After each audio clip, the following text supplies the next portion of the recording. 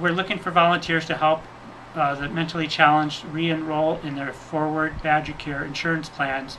If they do not re-enroll, they will be dropped completely from the insurance, and these are the people who are in most desperate need of the insurance help. In order to help them re-enroll, we need volunteers who can come and go through a training. There's a free training on September 10th and 11th that the state offers. Otherwise, there's a paid training, and we would even help pay for that training. But the training is about 21 hours of training that one has to go through in order to be qualified or certified as a enroller for these programs. So if anybody out there has some extra time that you can commit on a weekly basis just to go through the training and also to help our people re-enroll, that would really be very helpful to us and to our clientele.